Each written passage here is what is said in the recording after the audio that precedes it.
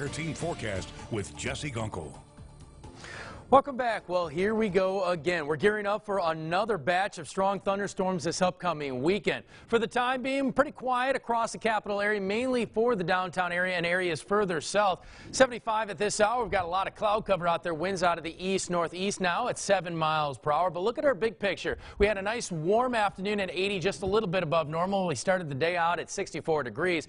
With that warm front driving northward, showers and thunderstorms across central and northern Louisiana, eventually pushing into Mississippi. A lot of these storms are lifting out of the area for us. We can have one little small pocket just across the border now. You see just north of Jackson sliding into southern Mississippi, a little bit of lightning, maybe some smaller hail with this system, some pockets of heavy rainfall around the Jackson area. But for elsewhere, yeah, we are starting to quiet things down tonight. And here's the reason why. Those isolated thunderstorms, it's all because of that warm front driving northward. But the concern is our next system brewing across central Texas. We're going to fall underneath that warm sector, and that's where we have the greatest energy or even the possibility for some very long track tornadoes. We're talking big wedge tornadoes for central and northern Louisiana moving into portions of Mississippi. Now for us, I doubt we're going to see that, but there still is that tornado threat heading into tomorrow afternoon and evening, all ahead of that main line as it starts to drive through. Once the front pushes through,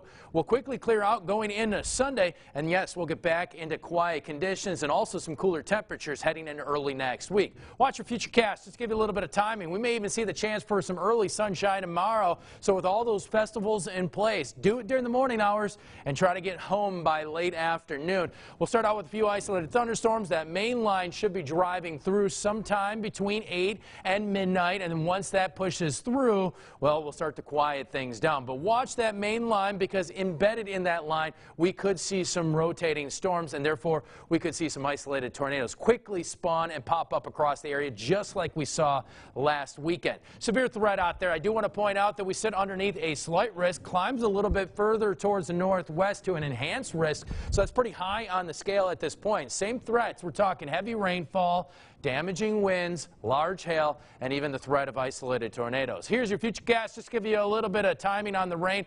I think it's quick. It's a quick mover out there. So for most areas, we're going to sit in that inch category. Locally, we could see higher amounts, and that could lead to some localized flash flooding. Also, by tomorrow afternoon, make sure those garbage cans are in and your lawn furniture is strapped down, because we're calling for wind gusts anything over 30 miles per hour throughout the afternoon hours ahead of those storms. Once those storms arrive, well, our winds will quickly start to pick up. Wind advisory for tomorrow, severe thunderstorms heading into tomorrow afternoon and evening, and then a cooler and a dry picture heading into your Sunday. The very latest, get on iHeartRadio of Baton Rouge over the weekend if you're on the go. Obviously, we've got a busy weekend out there with a lot of things going on. 83 down to 59, but stay weather aware. Pay attention to those evening hours, as those storms could be strong to severe. Make sure your cell phone is charged. Down to 70 for that high with some sunshine on Palm Sunday. 47 overnight, and then after that, it's a pretty quiet forecast moving into early next week. Your Skeeter Meter brought to you by Selvin.